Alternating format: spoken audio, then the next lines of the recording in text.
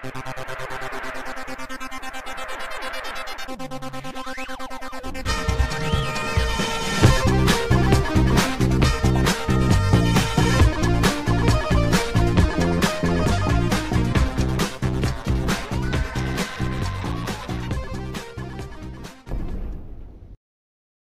guys, welcome back. This is Matt Chat episode 250, featuring the first of a two-part interview series with Yerzmyey, a composer, a musical composer from the country of Poland. Now Yerzmyey, he does a lot of work with the Atari 8-bit, the ZX, 81 ZX Spectrum, Timex, Sinclair, those series of machines. He also does work with the Amiga 500, the 1200, and much, much more. He also does a lot of my favorite compositions in the chiptune genre, which means music composed without any samples. It's just all created directly from the computer hardware itself. It's really, really cool stuff. And in my opinion, Yerzmyey is one of the best, if not the best, in this style. So I really was happy to get him on and chat with him. Anyway, we've got a lot to cover, so without further ado, here is Mr. Yerzmyey. All right, folks, I am here with one of the greatest chiptune composers of all time. A man by the name of Yerzmyey. He has done work for done chiptunes for the, I guess, ZX Spectrum, or the ZX, I guess I should say. Probably his weapon of choice, but he's also done tunes for the Amiga, the Atari ST, and the Atari 8-bit computers. Is that right? For 8-bit, there was some incident, you might say, but it wasn't exactly any real chiptune, because Atari 8-bit has a Pocket chip, so it has 4 channels, and with CPU they can play mod files like from like digital music, like from Amiga. So I made some music collection, especially to prove to the people that it can be done. Of course, they were using this method this way earlier. However, I wanted to make a full music collection for only 64 kilobytes. So every mod was about 50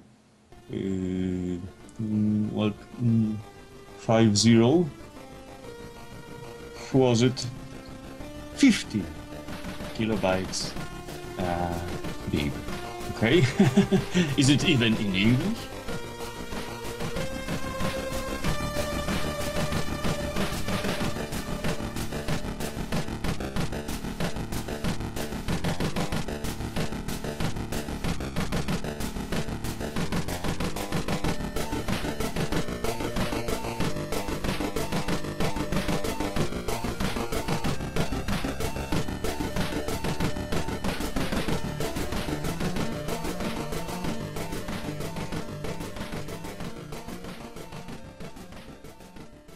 That seems to be one of the aspirations of chiptune composers. I mean, that's sort of the idea, right? You really want to make songs in very limited file sizes, not using samples, digitized samples, or real quote-unquote instruments. Is that true, would you say? You mean inspirations? Now, why don't we back up and just say, how do you define a chiptune? Well, it's actually hard to say because first definition was simply a very, very small music file, usually for Amiga.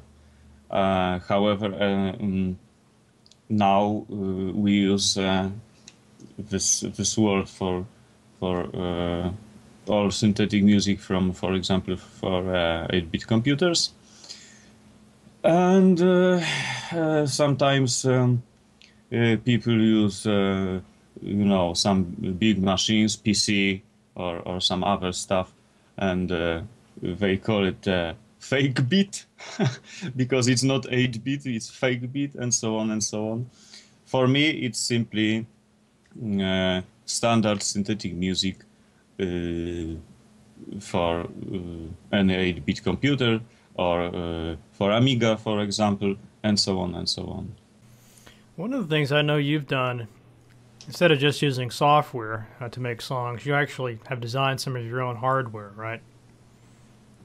Once again. You designed some of your own hardware, like you have a interface with the. No, I'm not, this hardware guy type. I rather use some already existing hardware. However, from time to time, I try to force other people with brute force, to build some interfaces. It was, for example, for interface AY interface for ZX Spectrum 48. Because in standard Spectrum 48 has only beeper sound, and for example, similar situation was with, but it was actually not for making music. It was just for bring it back. There is a Commodore 264, which is Commodore plus 4. Commodore 16 and so on, and many years ago they had a very similar thing. It was called a SID card. Simply they attach SID chip to their machines. So I was forcing them on Commodore Plus 4 forum for many years, and finally they some guys started to produce this stuff again. So this is how it works. It also goes for ZX81 because this computer has actually no sound at all. But in 80s it was possible to buy some AY interfaces, and it was a similar situation. I entered the ZX81 forum, and I was so boring. So finally they had to make those interfaces alive again, just for me to shut up, So you told me last time you got started with making music back in 1989 on the ZX Spectrum. Just wondering, were you already doing music, maybe playing guitars or something like that? I mean, how did you get drawn into this world of chiptunes and computer music? Actually, it was a little bit in opposite, like you said, because I wanted to make regular electronic music, like Jean-Michel Jarre, or I don't know. Tangerine Dream and Tangerine Dream and yeah, so on. But all those synthesizers were so expensive. So I thought maybe I could start with regular home computers, and actually from the start my first choice was somehow it was Spectrum 48, and actually it was a version, you could say a clone of Spectrum 48. It's made in America, and not only. This is Timex. Do we see it? Oh, this is it. America and Portugal. So this is this machine, and this is how it started. So I indeed later started to make some regular electronic music, but it was several years ago, when I bought some equipment and so on and so on. So that was the actual ZX that you composed your first tunes on that you just showed us? Sorry. Was that your first ZX that you were holding up there? No. I have somewhere my first Timex. However, it doesn't look as beautiful as this. Yeah, that's... I was using it hard, so what can I say? It works, but it's retired now. So before you got into electronic music, had you taken classes, music Uh, classes, or played no, piano, or how did you learn the musical part of it? I know what you mean now. No, no, no. I don't know this all musical notation stuff. It's totally unknown to me, and I was simply, trying trial and error stuff uh, to learn something, and I don't know if it worked. You guys must judge it. However, no, no, I don't have any theoretical uh, basics and so on. Then when you first started off, it was just you and some friends doing some little games and demos and things of that sort. Yes, mm, once, like I said before, it was someday in the 80s. We were very, very small teenagers. My brother came home and he said, we with my friend we are making a game. So I thought this is totally impossible that somebody can uh, make his own game at home. So I wanted to meet the guy, and it was our first coder, Mr. Hangman, and it ended up in this way that my brother some time ago, he got bored with this. He wasn't interested any longer. However, I stick with the Spectrum, it seems like, for my entire life. What is it about I saw where you said that the ZX Spectrum 48K with the AY interface was your weapon of choice. And what is it about that? And, I think you've done some amazing work on that. I'm just wondering what is it about that particular setup that you like so much? Actually, it's a very, very primitive answer because it looks nice. You know, I I saw all those Commodore 64s and Ataris, and when I saw this is original Robert Cade ZX Spectrum 48, I said, I must have this one because it looks so well. And then, of course, I was learning more and more about the hardware. So I learned that there is this AY interface possible to connect and so on. This collection was growing and growing. So just for those who might not know, what is the AY all about? Once again, excuse me. What is the AY interface? What is the AY chip? AY chip was actually in a lot of hardware back in the days. It's if I recall, it's in MSX computers, in Amstrad CPC, Amstrad Schneider, in also in AY interfaces for ZX81, and it's present in Atari ST, which is this, for example, a little bit bigger. Very good machine.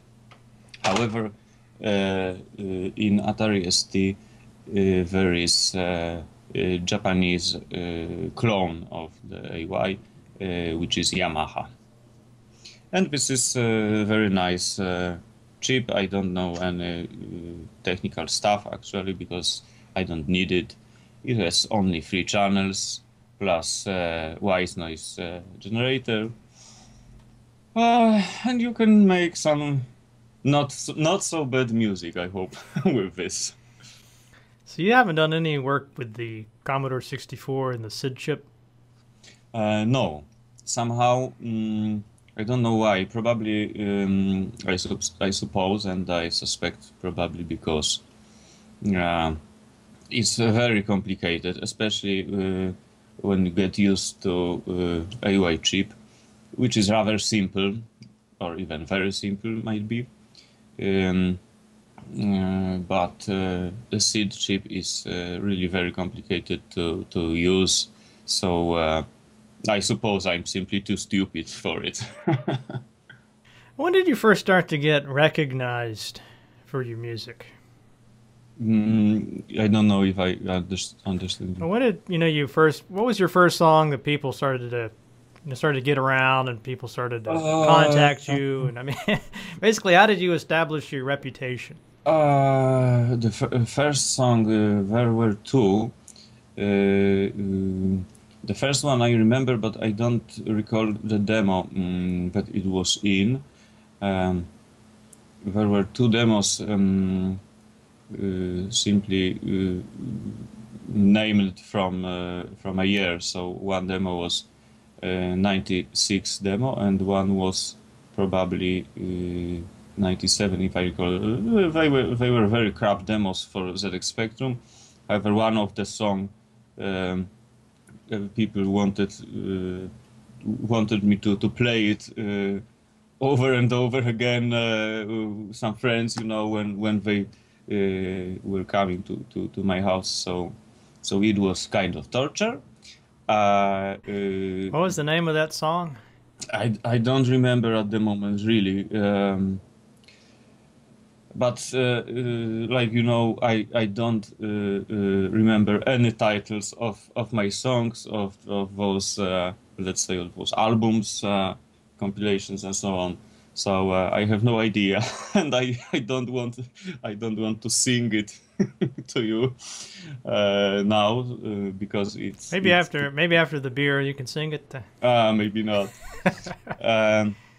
But later, when internet became more popular, and I suppose this is actually what you mean, there was a song from British, Polish-British demo, Boa, bunch of Earths, and it was actually, I don't know why people like this song, because I think it's rather crap, but I could say it was the start, because somehow everybody was interested in this not so good song, I could say.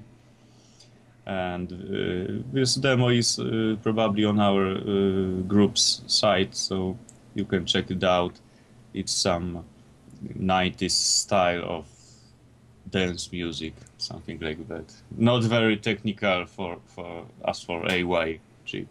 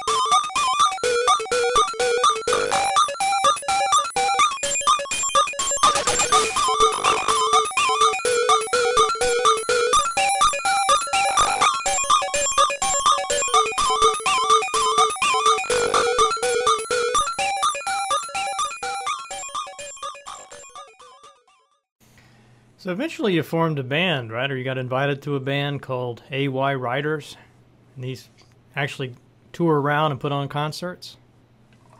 Well, if I recall, it was 2002, and the idea was actually stolen from Atari ST band YM Rockers.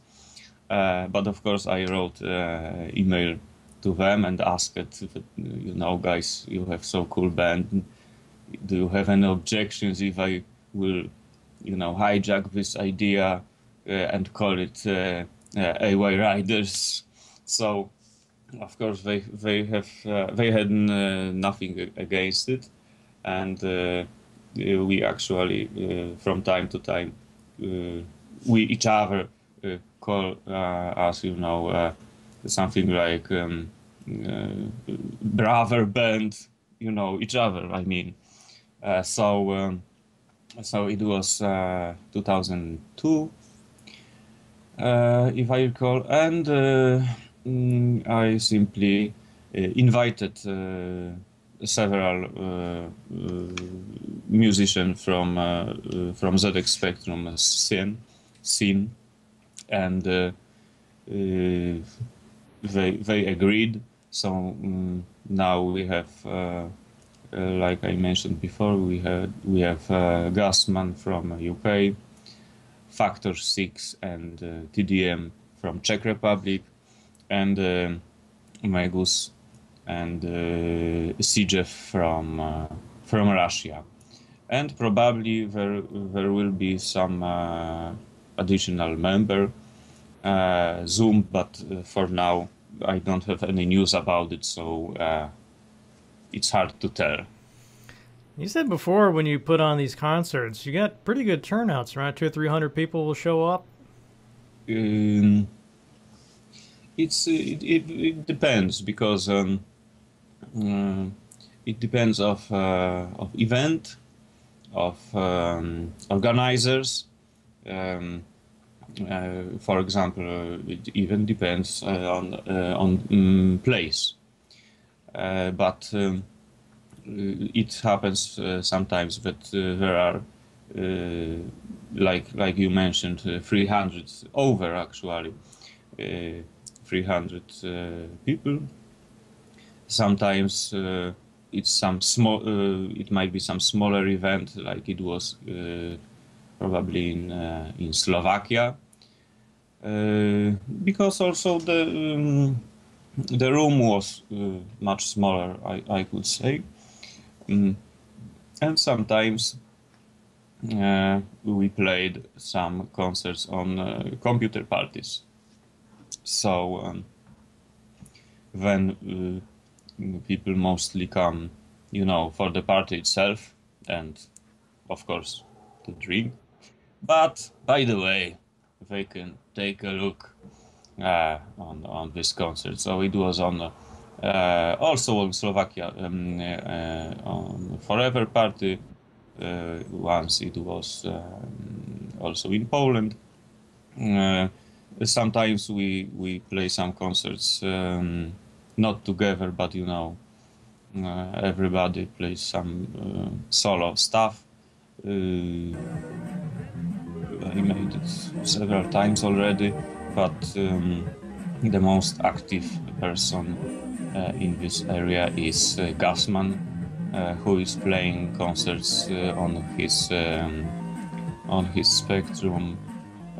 Even as far as I know, even several times a year on many parties, even those bigger ones. So sometimes Amiga and PC fans are forced to listen to ZX Spectrum chiptune music for an hour, for example, which I imagine might be a bit hard for them, but it's fun.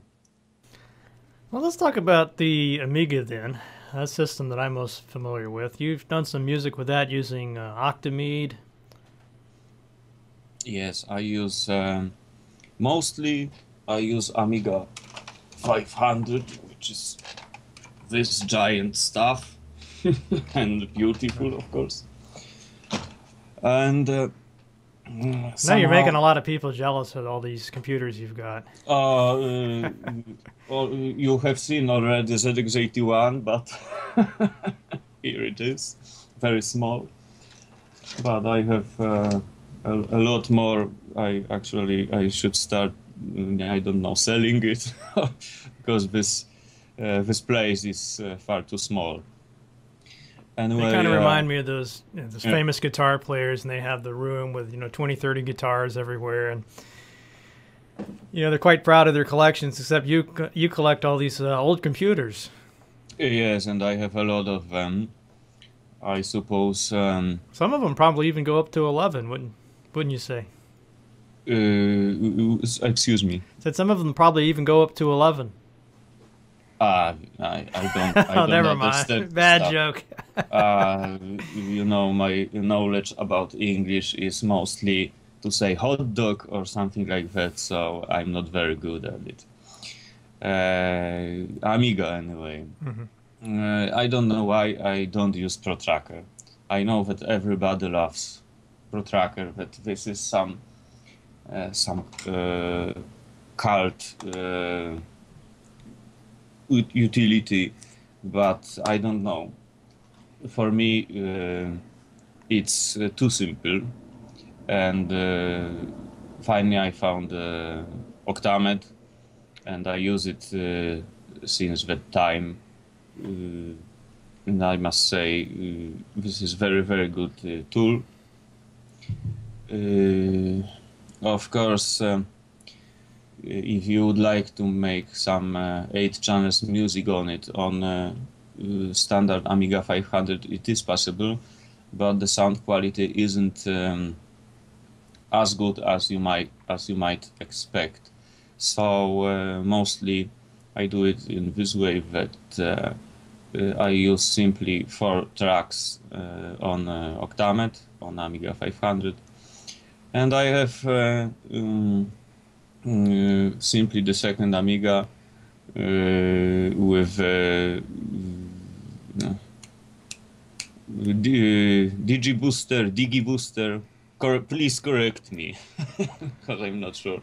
And this is a program, especially for bigger Amigas. I use 8 channels on standard 020 CPU, and this is really enough. I must say this is a very, very good program too, and machine. What the system that you used to create your album Rave is illegal. Yeah.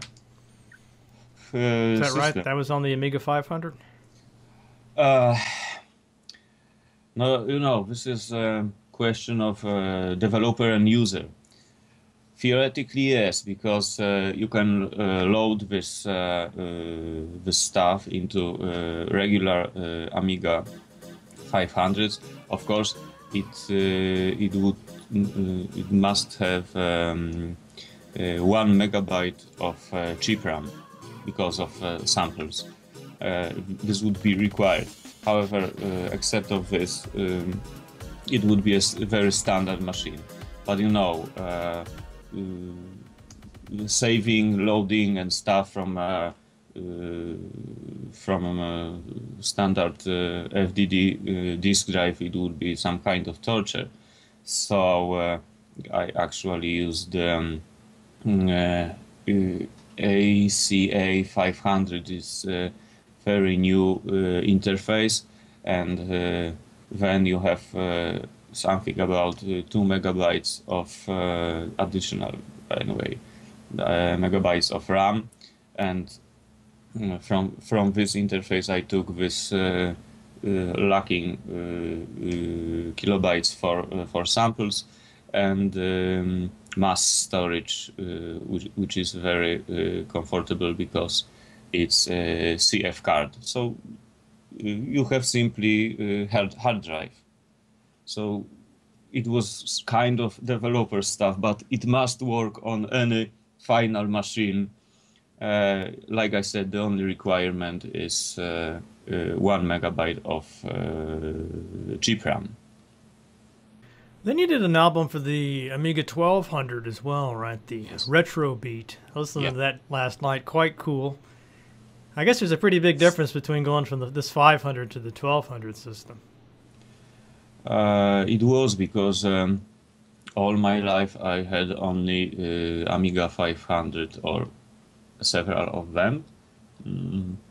However, I was trying a very long time to get the 1200, and finally I managed to buy one, but it was something like a year or 2 years ago.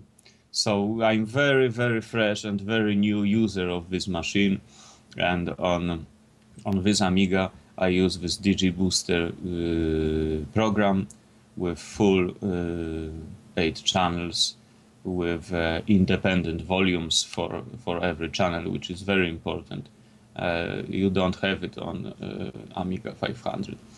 So yes, it was strange because, you know, suddenly I had a system, something looking like Windows, because, you know, on Amiga 500 I was only using some tools, utilities, so it was strange. I had to learn everything, but I must admit I'm rather pretty content about this album, which is rather rare phenomenon, but it was real fun to make it. I connected one of my professional synthesizers, one of Yamaha's, to the sampler, and I was preparing my own instruments, and I felt really like it was the 90s again. It was very, very nice.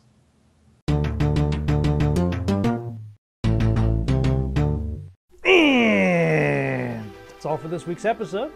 I hope you guys enjoyed that. I should be back next week with part 2 of my interview with Mr. Yerzmyey. A lot of great stuff coming up, and I know you guys will like hearing his music, so I'm going to put some links in the show notes to his various web pages. Go check it out. I mean, most of the stuff you can get for free, and it's a lot of fun. Really great music for all occasions. As always, I want to thank you very much, guys. Maybe one more for supporting me in my efforts at preserving the video game and computer history here at YouTube. It really means a lot to me, guys. You just don't know. If you would like to support the show, just go to the Patreon link in the show notes. And remember, you can sign up for any amount you want. If you want to put $1 a month into this, $1 an episode, $5, you know, whatever you're most comfortable with, it all makes a difference, and I greatly appreciate that. And also, you'll get the access to those Google Air Hangouts and bonus podcasts, so it's well worth your time. All right, news from the Matt Cave. Some pretty funny news here. The first is apparently Warner Brothers, in their infinite wisdom, has decided to option the rights to make a Space Invaders movie. Now, I've heard they thought about getting Michael Bay to direct this, but apparently he thinks it's a little bit too heavy in the drama and characters, a little too deep for him, so he's passed on it. But hopefully we'll hear more about this as the details emerge. Second piece is that Baldur's Gate has I don't know if this comic book has been out for a while, they're just now bringing Minskin to it. But anyway, there's a comic book coming out called Legends of Baldur's Gate from IDW Comics. You know, I'm not actually familiar with them, and I guess it must be kind of a smaller house. Too many comic books guys could tell me more about it. But anyway, this Baldur's Gate comic book looks pretty cool. I don't know anything else about it really, but I thought I would mention it in case you want to find out more about that. And then also some notes from GOG, goodoldgames.com. The Divinity Original Sin is there now. It's $40. And remember, with Good Old Games, you don't have to worry about any copy protection or anything like that. They've also got a couple other games I thought I would recommend while I was dealing with the site. One is Gray Matter. This was Jane Jensen's new game. I think it might have come out in December. Not really sure actually when that came out, but it's new, or at least relatively new on GOG. That's on sale for $9.99. If you liked Gabriel Knight, that's a Jane Jensen game. She also did some work on some of the King's Quest titles, and maybe some other stuff too. Can't think of it right off the top of my head. But anyway, the new game looks pretty good, so go check that out if you liked her stuff. And then Bad Mojo Redux is up there. I was kind of surprised to see this.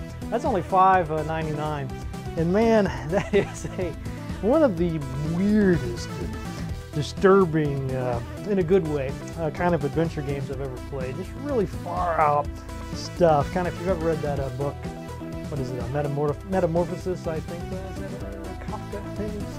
Anyway, it's just really far out stuff about a guy that turns into a cockroach. And I just haven't ever played anything even remotely like it, so I thought I would mention that too. It's only $5.99, and all those games great deals at goodoldgames.com, so go check that out. So what about that ale of the week? Well, this week I've got another one that Mr. Reese from the Coburn's liquor store recommended. This is the Killer Penguin, and it's a barley wine ale. And these are, I don't know about where you're from, but it's getting very difficult. It's one of my favorite styles, and it's getting very difficult to find here for some reason. I guess it's not that popular. Anyway, I love the style of barley wine, so I wanted to get this. It's from the Boulder Beer Company out of Boulder, Colorado. And it's a, let's see what else, 10% alcohol by volume, so definitely not something you'd want to chug. You take it, anything above, 6-7%, you really have to be careful with. Let's see, dark garnet red in color, undertones of candied fruit.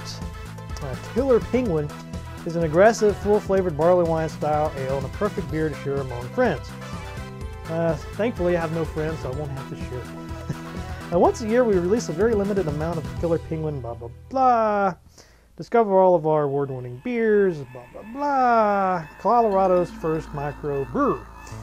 Now, I notice they've got this kind of Maker's Mark style wax or plasticky lid on this thing, so I thought I'd try to document my sorry efforts to open it. So that's coming up here. All right, so how can I get this thing open? I'll start with the rat method. Let's see if that'll. No, that's not working at all. Let's see, maybe the trusty axe.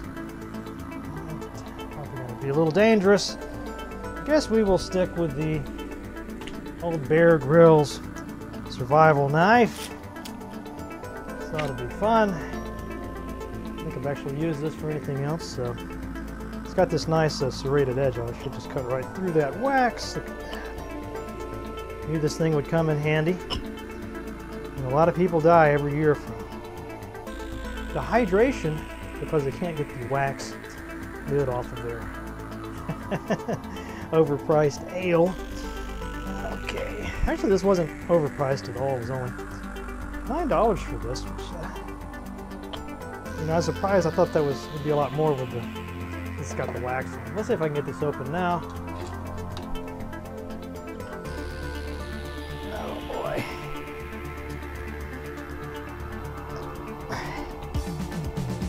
I should have used the axe on this thing. That's really on there good. I guess this is a good test of are you too drunk to... Oh crap, almost opened it. That Bear Grylls knife. That's a pretty serious knife. I think we're going to get it this time. Oh, there we go. And it's open. I'm worn out now. I think I earned this beer. Pour a little bit in here and get an idea for the color.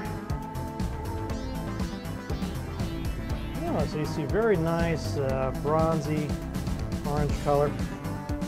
Anyway, let's pour the rest here in the rather excellent drinking water. See what it's all about. Alright, so I got some of this Killer Penguin here in the rather excellent drinking horn.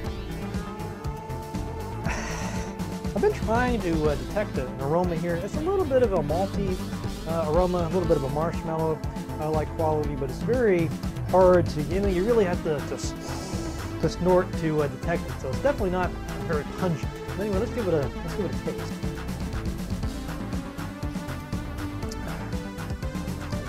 Okay, taste-wise, this is quite nice. You get a lot of that sort of hoppiness, caramel, chocolate-covered cherry flavor, a little bit of bitterness, but not too bad. Just about right. Maybe just a little too bitter, but just about right. It's a really nice balance of flavors here. Real nice, thick, creamy texture to it. Just all around, really good stuff. I'm going to try one more time here. Just phenomenal stuff. I don't know how you wouldn't like this if you're into ale, especially the barley wine style. So I'm going to go a full 5 out of 5 drinking runs on this. It's the first time actually that one of the ones that Reese recommended turned out to be A-OK. So he's got some more lined up he wants me to try for future episodes, so maybe we'll keep those going. Alright, so I was looking for quotations about music, and I found one that I just thought was really fantastic from Plato, actually. The Greek philosopher, I'm sure you guys know Plato is. Anyway, here it goes. Music is a moral law. It gives soul to the universe, wings to the mind, flight to the imagination, and charm and gaiety to life and to everything. See you guys next week.